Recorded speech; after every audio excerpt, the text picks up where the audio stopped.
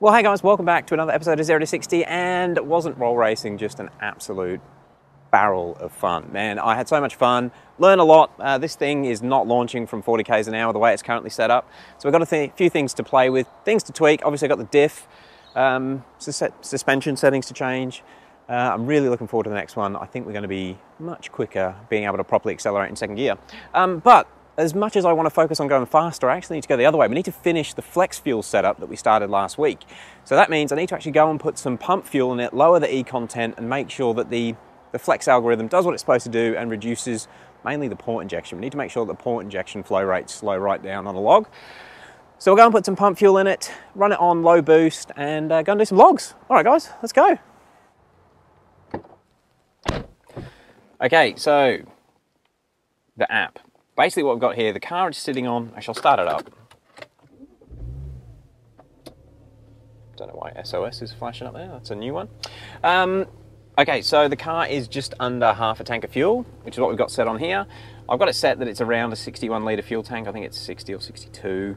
The pump fuel in Australia, where I'm going to get fuel from, doesn't have any ethanol in it.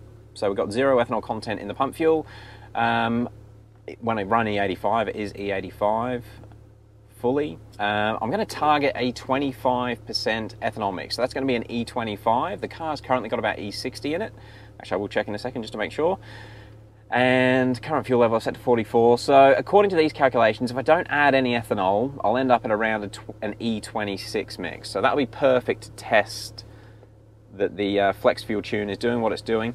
Now I'm confident that I'm completely confident that the DME side is going to work properly for flex. It's hard for that not to work, but what we do want to check with the logs is make sure that the JB4 does scale the port injection right back as well. Yeah, that's the big thing that needs to be reduced with this flex setup. It needs to all happen automatically. So you can see there, it's currently seeing an E59 mix. Let's go and get some fuel added in, and I'll see you guys once I've got the pump in. Okay, so I ended up getting 35 litres of 98 in the tank. And what I'm going to do, I shall screen record the JB4, hopefully. Cool. And I'll pop this camera up on the window and you guys will be able to see how long it takes to properly adapt.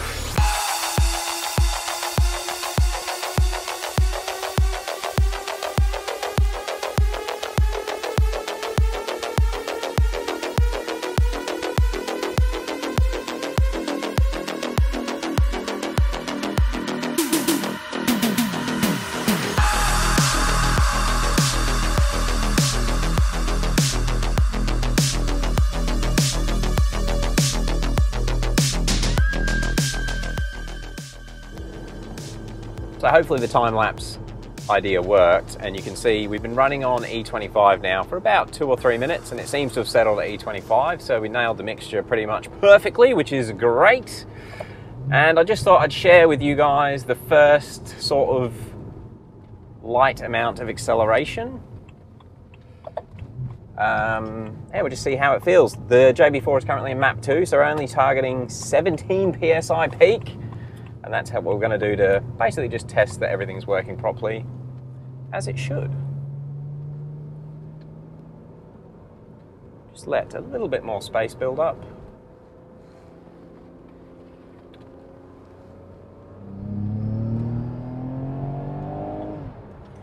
It felt insanely slow. Insanely slow.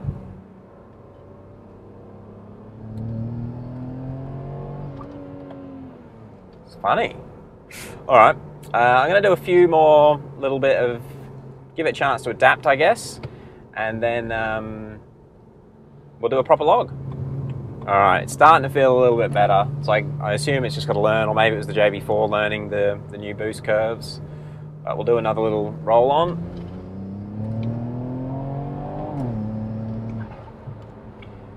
I mean, it's all right, but I guess I've gotten used to what it was before. It still feels really slow, but it is getting up into its power band and actually pulling. But it it feels so strangled compared to what it's like on E60. And obviously with another 10 psi of boost helps as well. All right, I guess we need to find somewhere safe and we'll go and do some logs.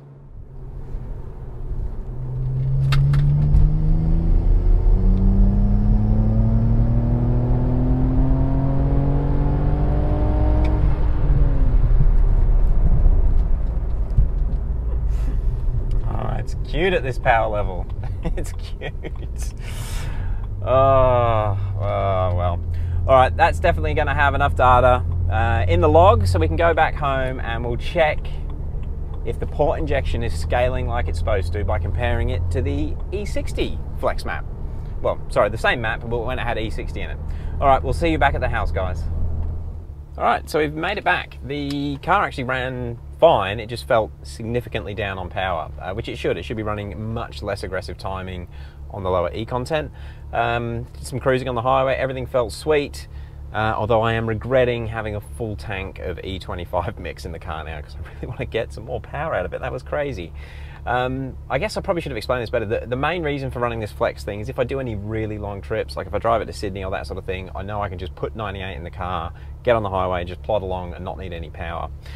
But I guess the interesting thing is going to be check the map, make sure the port injection, check the log, make sure the port injection is working properly. And I'm also really curious to see what timing it's targeting on this E25 mix because, man, she feels slow. And in other news, you might have seen at the start of the video, but SOS system, call system failure, yeah, that started playing up. And also now I can't select audio or TV and there's no sound. So we've got something else to diagnose. BMW life. Anyway, let's get inside and check these JB4 logs. All right, guys, well, I am back at my computer and I have the data zap up of that log. So basically, a few things we need to check. As I said at the start of the video, I need to make sure that it's scaling the port injection properly. Now, let me just make sure we're looking at the right thing. Yes, we are. So this is the revision 2, map 2. Now this is the map that we were doing roll racing on, which obviously was putting out some decent power when I was running it at 27 psi on E60. And just so you can see what we're looking at, basically this grey line is the, is the RPM curve, and the yellow line is the boost curve. And because I'm in map 2 doing this testing, you can see we peak at, it's actually overboosted a little bit at 21, and then it's come right back down to 15 psi. Now I'm just going to check that overboost. The JB4, every time you do a target change, it will take a little while to adapt, and you can see there, it should have only been targeting 17, so we did get a bit of an overboost on that first one. Now the thing we actually need to check is port injection. Port injection is graphed in the JB4 logs as meth, and it's because they originally used to log the meth flow, and then it got switched into port injection for the port injection vehicles. Meth, there it is. And it's flatlining. Sweet, so we're not pumping any port injection in at these RPM and boost levels at E25, which is correct because I reckon, let's just check fuel pressure high, we definitely won't be running out of fuel. There it is there. Yeah, so the high pressure fuel pressure doesn't drop below 12, it is not even stressing anything. So that is what we need the flex map to do. Now lastly, I just want to make sure it is pulling timing, well, reducing timing for the lower octane in the fuel. That is the main, well, so it's one of the main parts of the flex maps. You need it to reduce timing so that it doesn't stress the engine, because without the octane you will get detonation.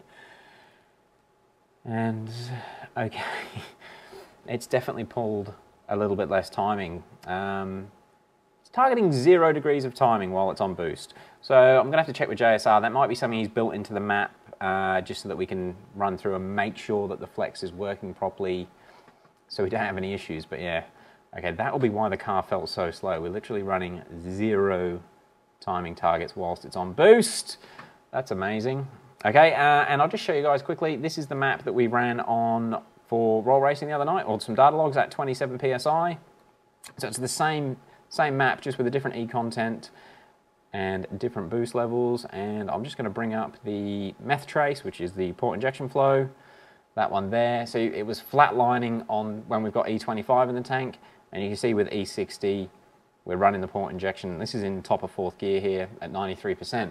So big difference. The port injection scaling is definitely working. The flex side of the car is all working as it should.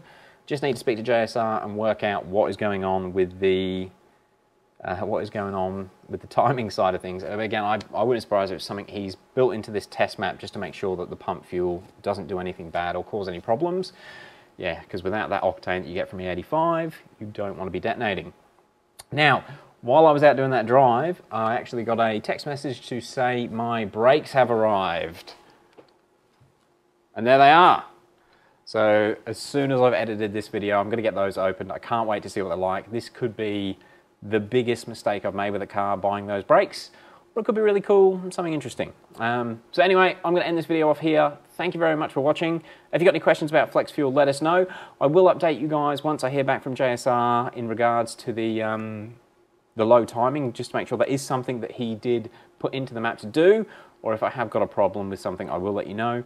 But from everything I can see, I think the flex side of it is all working as it should, which is awesome. It's nice having that option to put 98 in the car, be able to go on a long trip, get some decent fuel economy, and just fill up wherever and not need to worry. And then if I want to go fast, just put some E85 in. Pretty good setup. All right, thank you again. We'll catch you on the next one. Peace.